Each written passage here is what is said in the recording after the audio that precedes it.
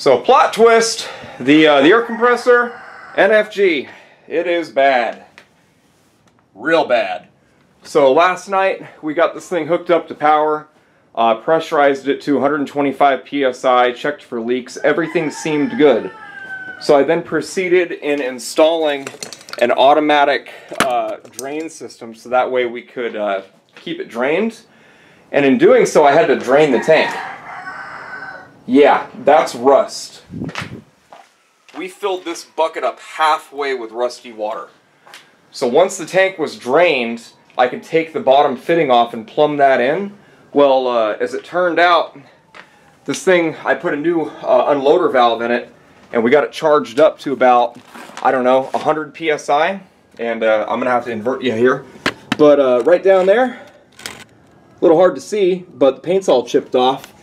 And that is not from the tank drain.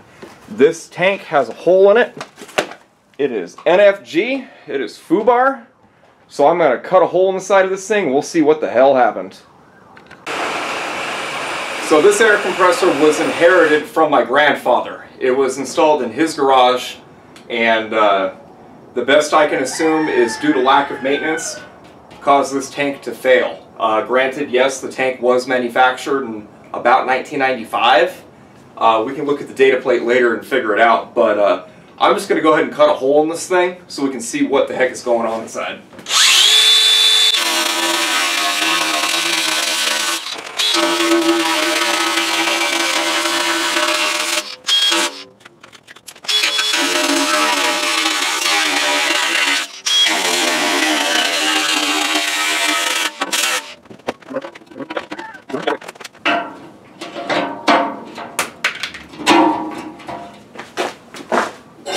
Oh my God.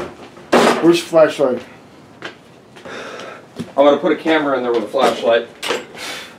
I can see probably what's going on. Give me a bright light. Yeah, I have one of my pucks. That's why I made it big enough so I can get my arm in there. Get over here. Oh, fuck. It is. Oh my God! That thing was a bomb. Yeah. No good. No good at all. Here. Here, leaf blower. Oh, oh my God. All right.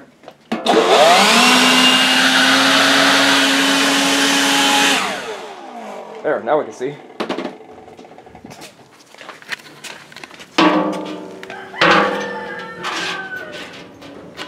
A la verga. Yeah, that is rust, and that is not good. It looks like a, what lake is that? Harper Dry Lake, Soggy Dry Lake, the Salt Flats, Bonneville. Yep. Oh no. Not good. Alright. No. Well, this air compressor shot. Wow. So we'll leave it at that. Yeah, I'm going to need a new tank. Compressor motor is good, but yeah, it's done. So, yeah, catch you on the next one. Alright, so here's the aftermath. I got the tank torn down and laid down. And, yeah. Yeah.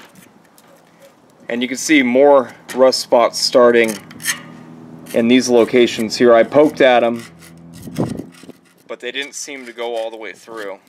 But this one absolutely did. Yep. So, good call on decomming the air compressor. This, I've been mulling it over for about the last 2 hours now, and we had this thing charged up, 125 psi, and we're standing next to it for over an hour. Yeah, yeah, not good at all. So, I'm saving all of the parts from the air compressor. I'll probably either buy another tank because the head and the motor are still good, but the stupid thing is I can get a whole air compressor for $1,000 with a new motor and a new pump. And a tank with a mount on it is $1,000.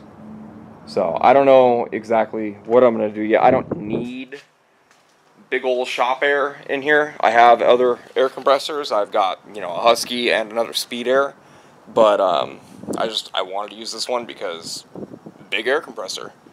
But yeah, test your equipment. Test your equipment.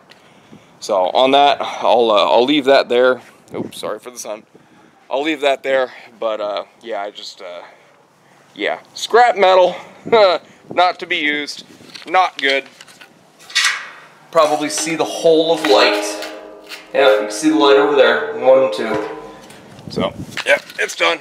To the scrap yard it goes.